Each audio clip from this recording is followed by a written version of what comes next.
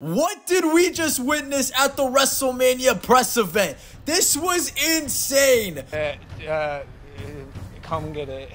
Roman Reigns and Seth Rollins were going back and forth. Roman Reigns even declared that he's fighting The Rock at WrestleMania, and they were booing The Rock for the long period of time, and it got really awkward for a time being. Cody Rhodes walks out of nowhere saying he made his decision and is fighting Roman Reigns for the Universal Championship, and Roman Reigns and Cody were going back and forth, with Cody Rhodes even insulting the bloodline as a whole, and The Rock just turned heel. We are getting Hollywood Rock. He got insulted by everything Cody Rhodes said and smacks the shit out of Cody Rhodes.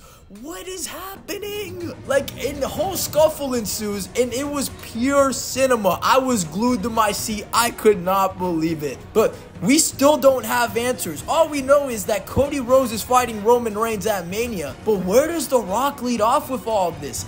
Does he join in with Roman Reigns? Is he gonna be a part of the bloodline? Are we gonna get a tag match between Seth Rollins, Cody Rhodes versus The Rock and Roman Reigns, which is crazy? And where does Seth tie in with all of this? Is he gonna be involved with the story? Will he fight Drew McIntyre? Are we getting a triple threat match at WrestleMania between Rock, Roman, and Cody?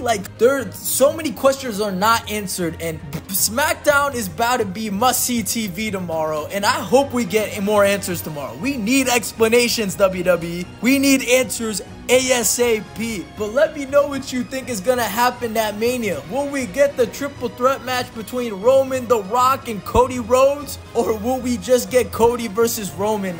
Wow. Crazy scenes, people. Anyways, good game, boys. Catch you later. Deuces.